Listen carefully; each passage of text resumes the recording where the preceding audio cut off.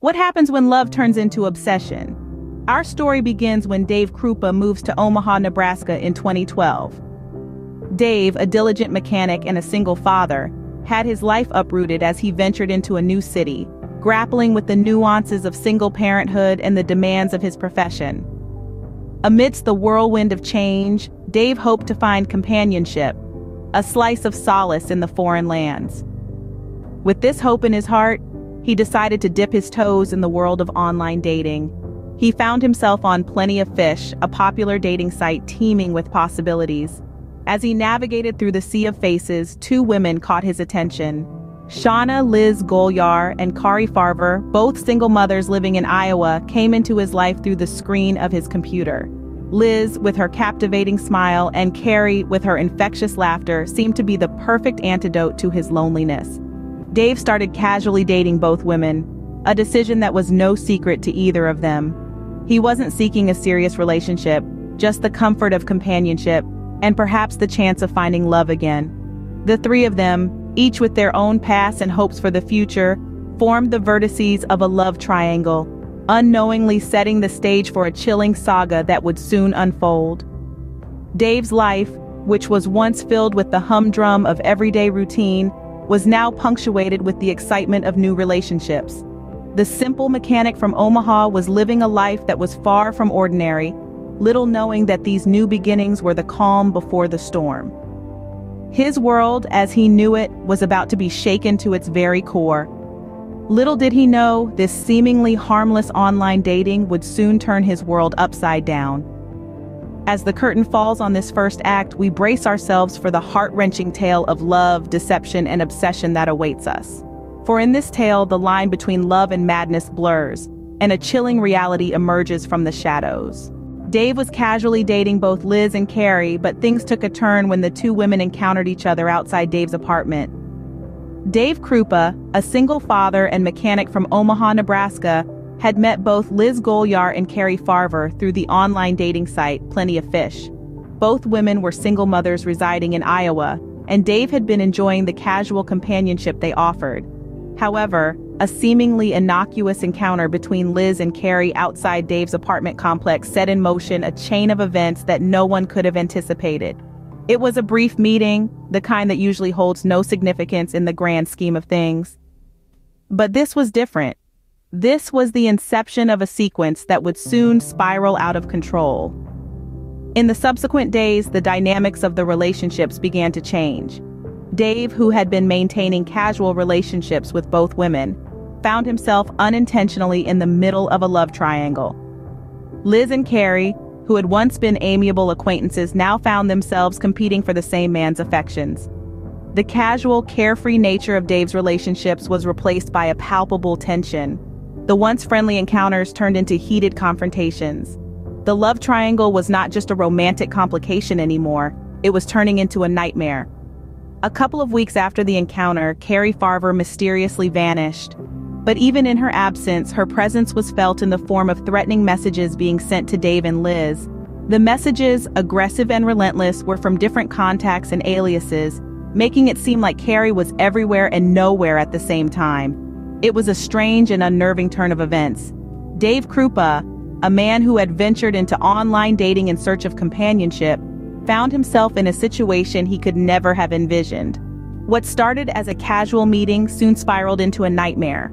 Just a couple of weeks into dating Dave, Kari suddenly vanished. But that wasn't the end of her story. In a chilling twist to an already complicated love triangle, Kari Farver's disappearance in November of 2012 marked the start of a relentless campaign of harassment and intimidation. As if vanishing into thin air wasn't disturbing enough, Kari seemingly continued to haunt both Dave and Liz through a barrage of threatening messages. These messages, filled with venom and menace, were sent from an array of different contacts and aliases, turning an already bewildering situation into an absolute nightmare. Dave, a mechanic and single father new to the world of online dating, found himself at the receiving end of this onslaught. Each day brought a fresh wave of aggressive phone and email messages, each more disturbing than the last. Not knowing where to turn, Dave reached out to law enforcement in Omaha, desperate for answers and relief. But law enforcement hit a wall. Despite their best efforts, they failed to track down Kari. In January of 2013, they found her car, but the single fingerprint discovered inside didn't match anyone in the FBI's database. It was as if Kari had vanished, leaving only a ghost to torment those she left behind. Meanwhile, the harassment intensified. Liz bore the brunt of the most extreme forms of this torment. Her car was keyed, her window broken, her clothes slashed. The situation reached a fever pitch when Liz's house was burned down, resulting in the tragic death of her pets. Despite their efforts, law enforcement was unable to track down Kari. The harassment, however, continued to escalate. This unsettling period marked a dark chapter in the lives of Dave and Liz, a chapter filled with fear, confusion, and a desperate search for answers. Little did they know the real story was far more sinister than they could ever have imagined. As the harassment intensified, Liz bore the brunt of it all. It was an escalating situation that went from threatening messages to outright acts of vandalism. Liz, who had been receiving the most aggressive of the messages, became the victim of a series of attacks that seemed designed to terrorize and unsettle her. Her car was keyed, a blatant act of vandalism that seemed to serve no purpose other than to cause distress. Then her window was broken, an act that went beyond mere annoyance and into the realm of a serious invasion of privacy. But the attacks didn't stop there, they became more personal. Her clothes were slashed, a clear sign that whoever was behind this was intent on causing her emotional harm. Then came the most devastating attack of all. Liz's house was set on fire. The blaze not only destroyed her home but also claimed the lives of her beloved pets. It was a horrific act that shocked everyone involved in the case. The local law enforcement appeared helpless. Despite their best efforts, they couldn't trace the source of the harassment. The situation seemed to be spiraling out of control with no apparent end in sight. Dave Krupa, who had found himself at the center of this terrifying drama, could do nothing but watch as the woman he was casually dating was subjected to an onslaught of attacks. The harassment, the vandalism, the arson, it all seemed so senseless. It was a nightmare that showed no signs of stopping. And for Liz, who was at the receiving end of it all, it must have felt like she was trapped in a horror movie with no way out. Meanwhile, the question of Kari Farver's whereabouts still loomed large. The woman who had vanished without a trace was still missing, and her absence was a chilling reminder of the stakes involved in this case. With no leads and the situation worsening, it seemed like the nightmare had no end in sight. The stage was set for an unexpected twist that would leave everyone stunned. It wasn't until 2015, when investigators Jim Doty and Ryan Avis re-examined the case files, that the shocking truth began to unfold. The dust-laden folders and digital archives held a narrative far more sinister than anyone had anticipated. As the investigators meticulously pieced together the jigsaw puzzle of events, they stumbled upon a chilling revelation. Liz Golyar, the woman who had also been a victim of the relentless harassment, was not just another piece on the chessboard. She was the puppeteer pulling the strings. The evidence pointed to a horrifying conclusion. Liz had been impersonating Kari Farver, the woman who had vanished mysteriously back in 2012. But it wasn't just a case of stolen identity, it was a calculated move, a smokescreen to cover up a crime most heinous. The investigators believed that Liz had murdered Kari, presumably on the very night when the first of the harassing messages were received. But Liz's machinations didn't stop at that. In a twisted attempt to mislead the authorities and cast suspicion away from herself, she had tried to frame Dave's ex-partner, Amy Flora. The destruction of her own house, the tragic death of her pets, all were part of Liz's elaborate self-destructive ruse. As the investigators dug deeper, they found a web of deceit, spun with meticulous precision. Each threatening message, each act of vandalism, each alias, all were the handiwork of Liz herself. She was the architect of her own victimhood, a wolf in sheep's clothing. The revelation sent shockwaves through everyone involved. Dave Krupa, the man caught in the middle of this love triangle turned nightmare, was left reeling. He had been living under the shadow of a stalker, fearing for his life. But the face of the stalker was not a stranger, but someone he had trusted and cared for. The realization that Liz had been the one stalking Dave this whole time left him and everyone else in disbelief. The layers of deception had been peeled back, revealing a truth more horrifying than anyone could have imagined. This was not just a tale of unrequited love or jealousy, it was a saga of manipulation, deceit, and cold-blooded murder. In December 2016, Liz Golyar was arrested.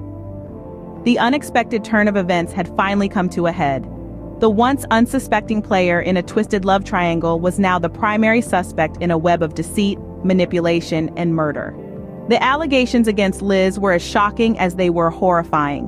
Investigators alleged that she had not only impersonated Carrie Farver, her romantic rival, but also orchestrated a campaign of harassment against herself and Dave Krupa, the man at the center of their ill-fated love triangle. The evidence stacked against Liz was damning. Investigators claimed she had stooped to unimaginable depths, going as far as burning her own house down in a desperate attempt to frame Krupa's ex-partner Amy Flora. It was a chilling testament to the lengths Liz was willing to go to maintain her deception and keep Dave within her grasp. Dave's reaction to the news was one of utter disbelief. His world, already shaken by the disappearance of Kari and the relentless harassment he had endured, was shattered. The woman he had casually dated, the woman he thought he knew, was accused of staging an elaborate ruse that spanned years and claimed the life of another. "My brain was spinning," Krupa said, recounting his initial reaction. He was left to grapple with the harsh truth, the pieces of the puzzle falling into a grim picture he struggled to comprehend. The aftermath of Liz's arrest and the revelations that followed sent shockwaves through the community.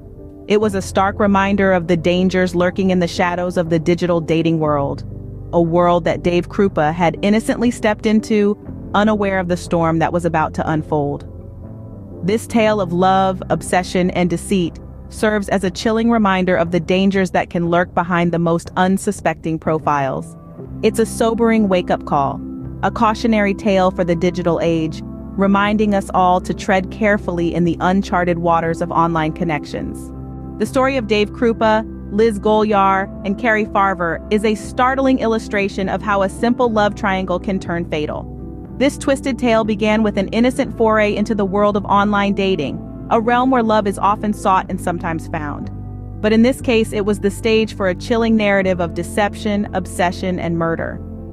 Mechanic Dave Krupa, single father and newcomer to Omaha, Nebraska, could never have anticipated the nightmare that would unfold when he connected with Liz Golyar and Carrie Farver on the dating site, Plenty of Fish. The story takes a sinister turn with the sudden disappearance of Farver, followed by a relentless stream of threatening messages. The harassment escalated to extreme levels, leading to arson and the tragic death of Golyar's pets. At first, the villain seemed elusive, hiding behind a multitude of contacts and aliases. But as the plot thickened, the true perpetrator emerged from the shadows. The shocking revelation that Golyar had been impersonating Farver all along, going to unimaginable lengths to frame Krupa's ex-partner and mother of his children, Amy Flora, is a chilling testament to the depths of human deception and the destructive power of obsession. This tragic narrative is not simply a chilling tale of a love triangle gone horribly wrong. It also serves as a stark reminder of the potential dangers lurking in the realm of online dating. It underscores the need for vigilance and caution, even as we navigate the virtual corridors of romance. The story of Krupa, Golyar, and Farver is a chilling exploration of the lengths to which obsession can drive a person. It is a stark reminder that even in the seemingly innocuous world of online dating, peril can lurk in the shadows, and love can take a deadly turn. In the end, it leaves us with one haunting question: what happens when love turns into obsession?